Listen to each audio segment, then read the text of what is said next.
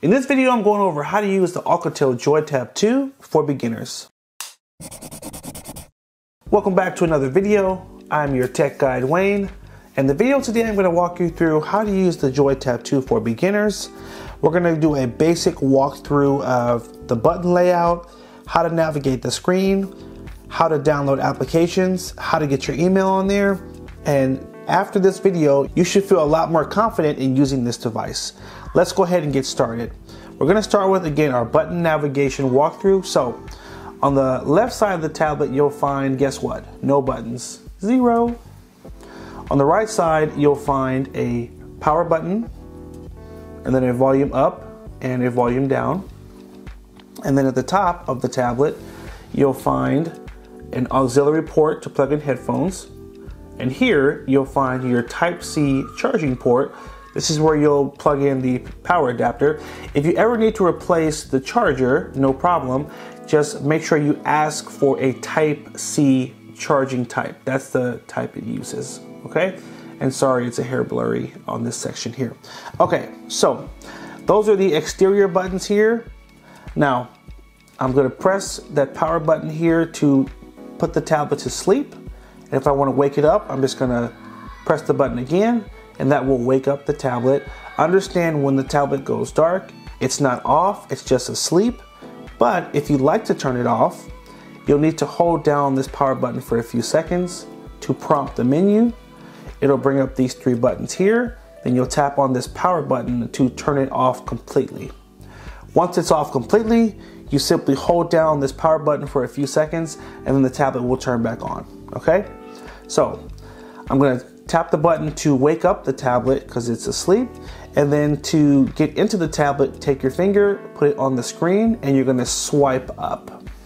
Keep your finger on the screen when you swipe up. So on the screen and swipe up, or think of it like dragging your finger up the screen, and that will unlock the tablet. So that's our walkthrough of the exterior. Now that we're in the tablet, let's talk about how to navigate. How do we get around? So at the bottom of the screen, you'll find 3 buttons here. Your back button, home button, and your recent apps button. Let's start with the home button. So this is one of the most important buttons on the tablet. No matter what you're doing, the home button takes you back to this screen, which is called the home screen. So for example, if I were to go to this icon, which is the web browser, also known as the Google Chrome app, if I want to go on the internet to do a search, I would tap on this icon here. It would take me into Google Chrome, and then I could tap in the search box up here, and let's say I wanted to, shop for shoes. I could just type in shoes. Hit that button. I did my Google search for shoes. Let's say I'm all done searching for shoes. I'm gonna tap this home button right here to get back to the main screen, just like that. So no matter what you're doing, tapping this button takes you back to the home screen. That's it. Okay. Now, there's also a command. If you hold down on this button, it will launch what's called your Google Assistant. So instead of tapping the button, if I keep my finger on it, it'll launch the Google Assistant, and it'll begin to listen, and you could give it a command. You can have it search something for you without you having to type it in. So again, that's just holding down on the circle. On the left side here, you have what's called the back button. And the back button just allows you to navigate by taking you back 1 step. So for example, if I tap on the settings icon here, it'll take me to the settings menu. And then let's say I were to go to battery. So I'm on this screen right now. If I want to go back 1 screen, I would simply tap on the back button. And guess what? It took me back 1 screen. Now, if I hit the back button again, guess what? It's going to take me out of the settings because there's nowhere else to go. So if I tap it again, guess what? We're out of settings and back to our home screen. So think of this as just a way to navigate back 1 step. Now lastly, you have what is called the Recent Apps button. Now the Recent Apps button is a way to look at all of the current apps that are running on the tablet. And let me take 1 step back before I move on. So the word apps. These little icons, these are known as apps. Apps is an abbreviation for applications. Think of it like a computer. Computers have programs, tablets and smartphones have apps or applications. So if you hear me use the word apps, I'm just referring to these little icons on the screen, which are other little programs for the tablet. Okay, so let's get back to our button here. So recent apps shows you all of the apps that are running on the tablet at the current time. So if I tap on it, I can actually scroll through and see what apps are currently open or what apps I've used previously. So for example, I just opened the settings, so there's the settings, and I just opened the web browser, Google Chrome, and so that's also open as well. So one important thing to note, whenever you open one of these little icons here, let's say I were to open the Messages app, right? If I hit the home button, it just takes me back to the home screen, but that application or app is still running in the background. So I can just tap recent apps to go back to it later if I want to continue doing whatever it is I was doing. Or you might say, I'm finished using this, I want to close it. If you want to close this so it's not running anymore, you just swipe up. And you keep swiping up to close all of these applications that are running in the background. This is a really easy way to keep your tablet running fast. You want to make sure you don't have a lot of apps running in the background. When you finish using something, hit recent apps and just swipe up to close it. So next, let's go over what is called the notification panel. If you take your finger and bring it to the top of the screen where the camera is, the little icon, the little camera right here, and you swipe down or drag your finger down the screen, it'll take you to what is called the notification panel. This is where you'll get alerts about new emails, new messages, or other notifications from your application. So right now, I have 2 emails right here, one from Fitbit, one from Google. So I know I have new emails to check. And I can simply tap on this notification right here, and it will take me right into the Gmail app so I can begin to check those emails. So this is just a section where you can see if you have any new messages that have come through on your tablet. Also, at the top of the screen, you have what are called your switches. Now, these switches control different settings on the tablet. So for example, if you'd like to connect to your home Wi-Fi, you need to make sure this switch is turned on, which is your Wi-Fi switch. Now, because it's lit up in green, that's how we know our Wi-Fi is turned on and we're able to connect to a network.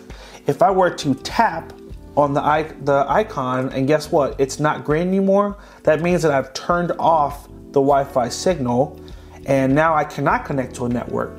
So if you want to connect to Wi-Fi, make sure you first turn this on. And then you can hold down on the icon and it will take us to our Wi-Fi menu where now I can connect to a Wi-Fi network. Now this is very useful. Some of you guys will do this when you bring the tablet home for the first time. You'll connect to your home Wi-Fi, but guess what? If you take it to a friend's house, take it to a coffee shop, you'll need to be able to follow these same steps so you can connect to their local Wi-Fi. So just to show you once again, swipe down from the top, make sure Wi-Fi icon is lit up and hold down, just put your finger on the icon for 1 second. It'll take you to the Wi-Fi section of the settings, and then it'll allow you to see all the Wi-Fi networks that are available, and you simply tap on the one you want to connect to. If I wanted to connect to Pershing 12, I would just tap on it. It's now going to ask me to enter a password and the keyboard is going to pop up. I would type in the password, hit the blue dot or the blue check in the corner, and guess what? It'll begin trying to connect to that network. So that's how you connect to Wi-Fi. Now, right next to it, you have your Bluetooth icon. So if you have Bluetooth speakers, Bluetooth headphones, or another Bluetooth device that you'd like to connect to, obviously first we need to tap it to turn it on, make sure it's lit up. And again, hold down on the icon. It'll now take us to our Bluetooth menu. And guess what?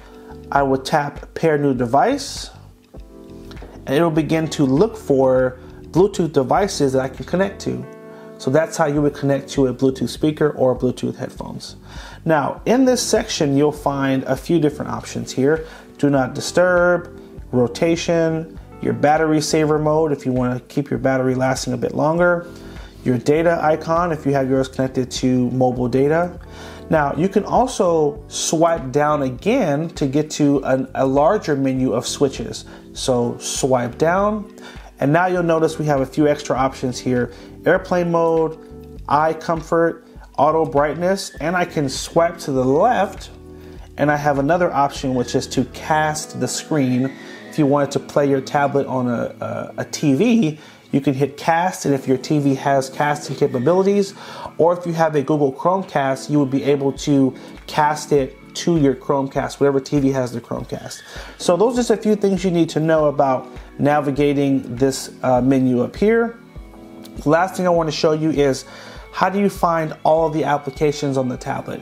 You see a couple here, and if so there's just a couple of icons here, a couple of apps, but there's more apps on the tablet that you can't see right now. To get to the list of all of the applications that are on the tablet, you're going to swipe up on the home screen. And now we're in what is called the app drawer. And as I go up, you can see these are all of the apps that are currently on the tablet. And as you download more, they'll all show up in this section. Okay?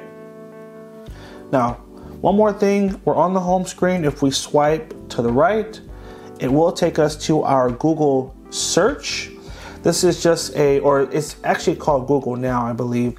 It's a page where it'll show you different Google News, and you can also tap in the box here to do a quick Google search as well. So that's another option you have on the tablet. Okay, so we're officially done with navigating the tablet, how to move around. Now next we're going to talk about how do we download applications.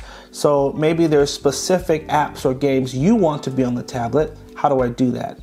Well, we're going to tap on the Play Store icon.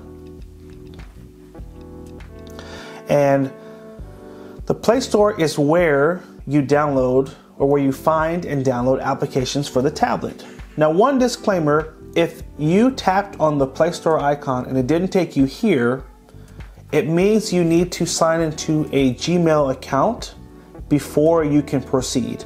You have to have a Gmail or Google account to sign into before the tablet will allow you to download anything.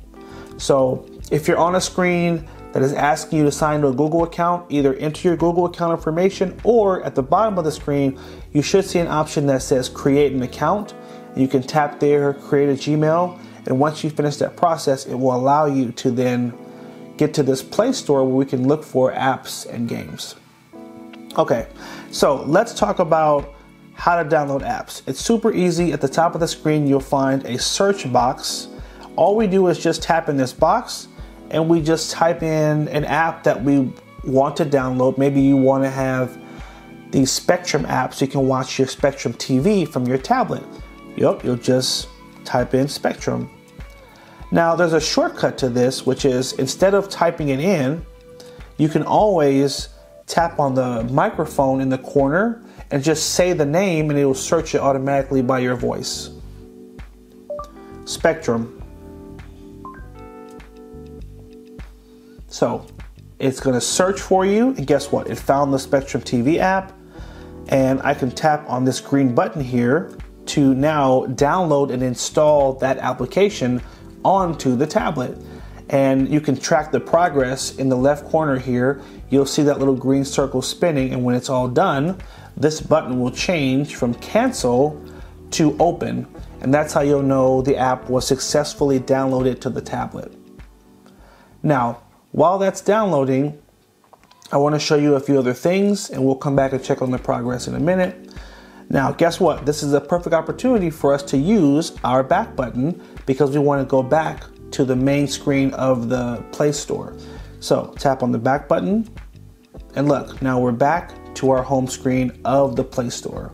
So I can also just swipe through the list here, and they're going to recommend popular applications that other people are downloading, and so you might find something else you like just by scrolling through this list. You'll also notice at the top of the screen here you have some categories: top charts, kids, events, new, premium. These are all different categories of apps and games that you can go through to see what other apps are available for the tablet. Now, we're in the games section right now of the Play Store. You can also tap on apps, and these will be not games, but just specific applications. So for example, Prime Video, if you'd like to watch Amazon Prime videos on your tablet, you would tap on that icon, tap the green install button, and it'll begin to download that app as well. And I can continue to scroll through. So sometimes you know what you want to download, and sometimes you just want to see what's available. And the best way is to just scroll through and see all the different options that are available. Okay. You can also download books by tapping on here, this button here for the books section, and see what books are available. I'm going to now tap my home button to get out of the Play Store, and I'm going to swipe up because I want to see if my new app's downloaded. And so we downloaded the Spectrum TV app, and look, there it is, Spectrum TV. And we also downloaded a game as well, and so we're just waiting for that app to download. So that one is still going. You can also swipe down from the top of the screen, and sometimes if something is still downloading, you'll see a progress bar at the bottom here that'll show you that something is downloading. So we'll give it a few minutes. Oh, actually it's done. There's our Prime Video app. And guess what? If I want to go to Prime Video, I simply tap on the icon from here, and then I can begin using that app. Okay, so that is the process to download an app. Now, the next thing I want to go over is how to sign into your email accounts. Now, we talked about signing into your Gmail to use the store, but a lot of you have other email types. You have an AOL, you have a Yahoo, you have an iCloud, you have different email types. And so I want to show you the primary way to sign into an email, and then I want to show you an alternative way to do it in the event the first way doesn't work for you. So on the home screen, you'll have a folder that says Google. If you tap on that folder, as it expands, you'll see there are a lot more Google apps in the folder. Now tap on the Gmail app. Now, one important thing to note is that the Gmail app is not just for Gmails. You can actually sign into other email types with this app. So let's come to the upper right corner, tap on the little icon in the corner, and we're gonna go to add another account. Now, your Gmail may not look that way. For many of you, when you open the Gmail app, this should have been the first thing that you saw. And so, again, either way, it doesn't matter as long as you end up on this page. Now, here are your options. You can sign into another Gmail account by tapping here. You can sign into obviously Outlook, Hotmail, or Live here, a Yahoo, or an Office 360 account. If you don't see the email type that you use on the screen, no problem. Here's what I'll recommend for you. So let's say you have an AOL or an sbcglobal.net. Here's what you want to do. Tap the home button. We're going to get out of the Gmail app. We're going to go to the Play Store and make sure you're on the apps tab. And let's make sure we're at the top of the screen here. All I did, so if you notice, when I went to the page, this is what I saw first. I just swiped down to bring up the search bar at the top. Tap in the box, tap the number key, and tap the @ symbol. All I'm gonna do is type in the @ address for my email. What is the @ address? If it's an AOL, it's @AOL.com. If it's SBC Global, it's @SBCglobal.net. That's it. So let's type in AOL.com and hit the magnifying glass in the corner to search. And it's gonna now recommend apps that support that email type. So it's bringing up the AOL app. Guess what? I can hit install. I can download the AOL app, and I can now use that app to check my AOL emails. Now, if I tap in the box here and we type in sbcglobal.net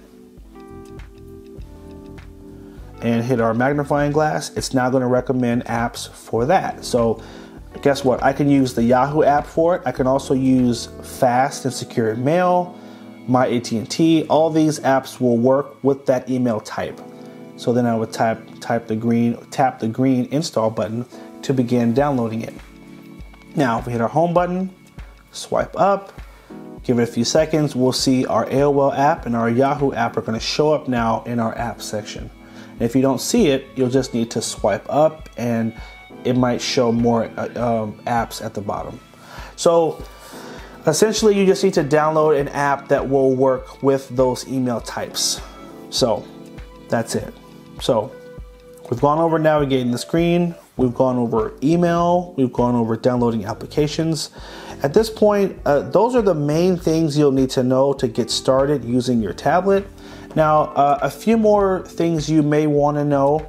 I'm going to just show you a few more tips before ending the video that I think will be helpful in you using this tablet. So let's hit our home button. Let's say you don't want this app to be on the home screen. All you have to do is hold down on the icon, hold down the icon, keep your finger on the button, and you drag it up all the way to where it says remove. So that will take it off of the home screen. Okay, so now that we've removed them from the screen, the next step is how do we uninstall them? Well, okay, one important thing to note is that you cannot delete or uninstall all apps on the tablet. Some of the apps are Google apps and they cannot be removed. So let me show you an app that can be uninstalled so you can see the process, and then I'll show you how to identify an app that cannot be removed. So let's swipe up here. Let's say I want to delete my Amazon Prime Video app that I just installed. I'm going to hold down on it and I'm going to drag up, and you'll notice at the top of the screen now I have an uninstall button at the top right here.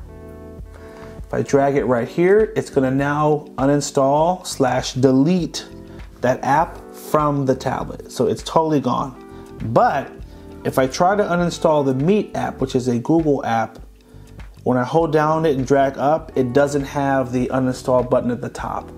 So that's how you know I cannot delete the Google Meet app. So usually Google apps cannot be deleted, but you can delete apps that you have downloaded yourself. So that's an important thing to note there. Now, another important tip is a lot of you want to have multiple pages on the home screen. So right now we just have this one page. This is the home page. I can hold down on any one of these icons and drag to the right, and it will create a new page. You just have to drag literally all the way to the edge of the screen, and then it will create a new page. So that's how you create an extra page on the home screen. Now, the last thing I'm going to go over is how do you change the picture on the background. Maybe you want to have a picture of a family member or a picture that you've recently taken.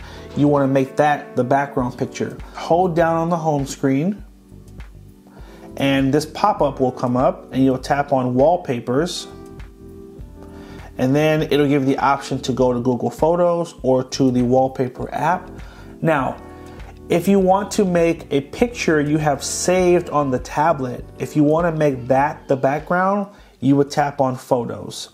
If you want to just look at other wallpapers that are available, you tap on Wallpapers. So let's tap on Wallpapers, hit just once, and now I can look through. There is a list of other wallpaper options you can pick from that are already installed on the tablet. Oh, that one's really nice. That was my favorite.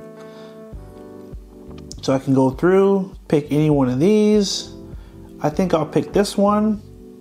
And then in the upper left corner, it says Set Wallpaper. Tap on Set Wallpaper. You can have it be the background for your home screen and the lock screen, or just the home screen. I'm going to do just the home screen for now.